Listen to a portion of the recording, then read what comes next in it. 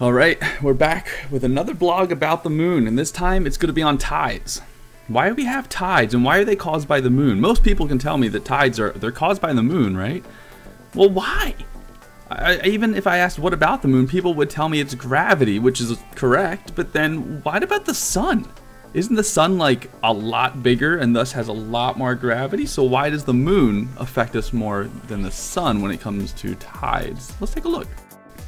So the moon causes tides because of the moon's differential gravitational force. What? So differential gravitational force? It's not that bad. All it means is that the moon pulls on the Earth differently. So the moon is closer to this side of the Earth right here in the front, right? So it's going to pull on that actually 6% more than the back side of the Earth because it's actually farther away from the moon. Gravity's a force, and it acts as you get farther away from it. It doesn't, you know, the strength isn't as strong. So the stuff on the front side of the Earth here gets pulled on the moon 6% more than this side.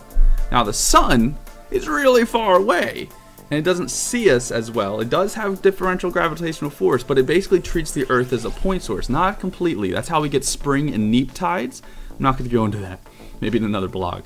But the sun, because it's so far away, doesn't exhibit as strong of differential gravitational force as the moon does. Because it's so close, the moon can actually treat us like a sphere rather than a point. And that's how we have differential gravitational force. So this is a program that my boss, Dr. Bradstreet, and his best friend, Dr. Stillman, wrote. And it's going to help us understand tides. I can move the moon, I can change its orbit, I can do all kinds of fun stuff. Now we need to know what the Earth is feeling at any given point on the surface. So to do that, we actually have to first look at the middle. You see here's a vector. A vector is just a force in a direction, and you can see it follows the moon. Kind of cool. So what I'm going to do now is put on what the Earth feels at the different cardinal points. So if you were here on the side closest to the moon, you can see it's a pretty strong force, right? And as I move these around, they follow the moon. Now, looking at this, I would think that this is high tide, that's low tide, and these are like normal tide. And sadly, I'm wrong. This is high tide, that's high tide, this is low tide, and that's low tide. And to understand that, we have to understand what each part of the Earth is actually feeling. To do that, we have to subtract out the middle vector. If you understand math at all, you'd understand this. To understand what this part of the Earth feels compared to this part of the Earth, we have to subtract that out. So let's do that. Let's subtract out that middle piece, and let's make it a little obvious. So there you go. I put in a vector now that's subtracting out the middle. I've canceled out the middle by putting its exact vector on top of him, and then I put that vector on each of the other vectors. So now what is the resultant of this? What is the resulting force? That white arrow is the resulting force. So if I take the red plus the orange, I end up with the white. If I take the red plus the orange, I end up with this little white. If I end up the green plus the orange, I get nothing, which is what we expect. And then you can see here, that's the resultants for the rest of them. Now I'm going to take away everything but the resultants. Now that's pretty cool. So judging by this, I have high tide. I have a high tide that's not as high, but it's a high tide. And then I have low tide and low tide. Let me put some more on. Now here's what's really cool. So you can actually see the ebb and flow of the water. So as the moon goes around us, you can actually see why differential gravitational force makes tides.